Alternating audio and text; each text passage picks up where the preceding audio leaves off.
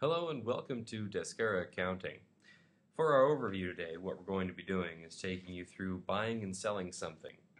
We're going to take it from a point where we're going to create the vendor, we're going to create the product, we're going to do it all on the fly while we're working in the system. So essentially what we're going to look at is the idea that we're going to buy something. So we need to create a vendor invoice. Assuming that this vendor's already in there. So the invoice number pops up automatically. That's happening through account preferences. You can put the information in there to tell it how that's going to happen. As you can see here, all the different automatic number generation is something that's put in the system ahead of time. So what we have is an automatically generated vendor invoice number. The date's put in automatically. The vendors, we drop down and we look. We're looking for let's just say Microsoft. So it's clearly not in there. So what we'll do is we'll go ahead and create the vendor right here on the fly. So the vendor name is Microsoft. Easy enough. Opening balance is nothing right now. U.S. currency, we're in the U.S., let's call it U.S. dollar. It's clearly a credit account. So the address is Redmond, Washington, right? And their email, let's just say, is microsoft@ms.com.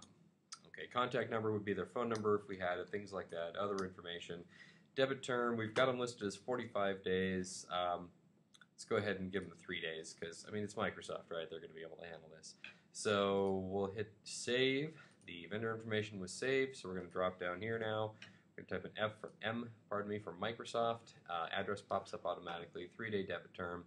No discount this time, and we're working US dollars. So for the product, we're going to come here, we're going to drop down, and let's buy Microsoft Office, MS Office. So don't see it listed here, so let's go ahead and create it. So we're going to click on the plus sign right there, and that's what took us to this screen here. We're going to create a product in here.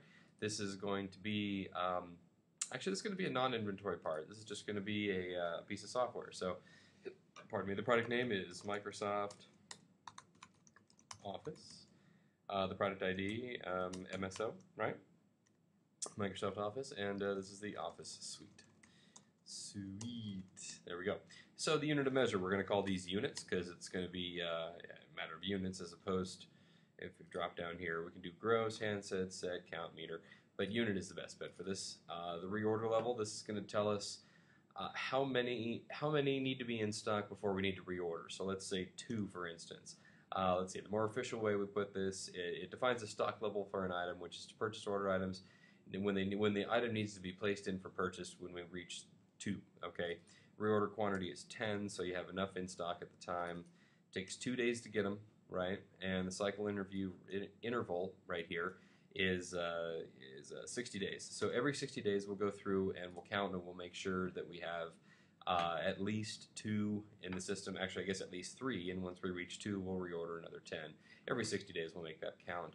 We'll just go ahead and purchase this on a sales account, and the purchase account is going to be purchases. So let's go down and just grab that. You know what? It's harder to find this way.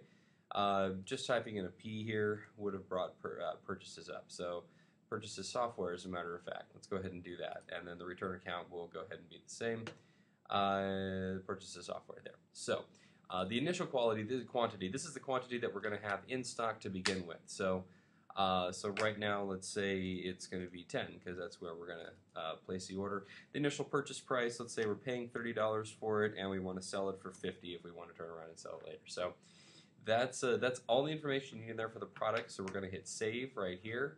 You cannot edit the initial quality of the product later, which makes sense because the initial quality is how much you have in stock right now, not something you're necessarily going to want to edit later anyway. So yes, let's go ahead and continue, and the product's been saved.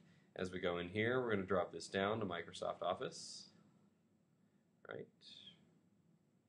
right here, and everything else will pop into place there. The quantity, we're going to order 10 to begin with, so we're looking at $300. We'll go ahead and throw some tax on there, and the tax type will be standard tax, so it's 10% there. $330 is what we're looking at. We're going to save this. Yes, we have now created a vendor invoice that is still in the system. So yeah, we're going to close that panel. That is how we create a vendor invoice and a product on the fly. Thank you.